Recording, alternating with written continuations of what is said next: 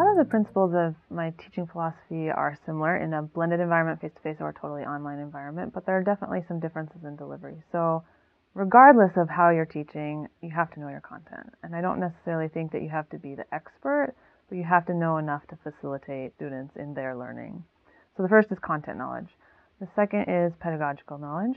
And in online learning, I think that there are exceptional cases or in blended environments where you have to help students with their motivation.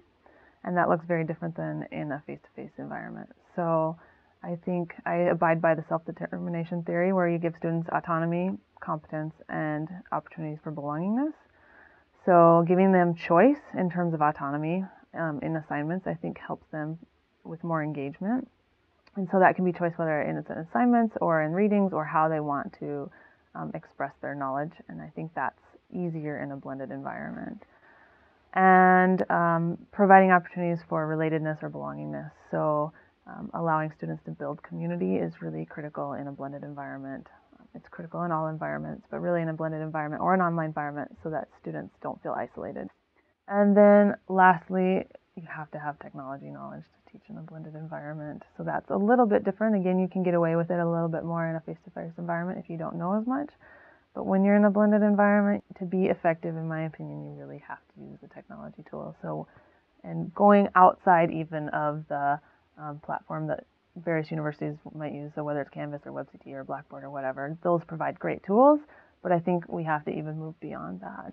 So really, it's kind of the TPAC model, so technological knowledge, pedagogical knowledge, and content knowledge, all and how they intersect.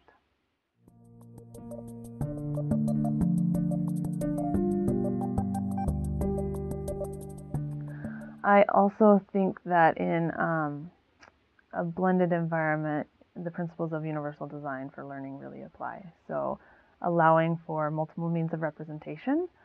So you can present material through text, through videos, through podcasts, through images, through discussions, through video conferencing, and that to me is almost a richer environment, and you might reach more students than in a face-to-face environment.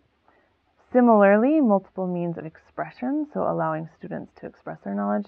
Traditionally, we ask students to write or to give an oral presentation, but they often don't have the opportunity to create a video or create a podcast or compose something. Maybe it's an image that represents their knowledge.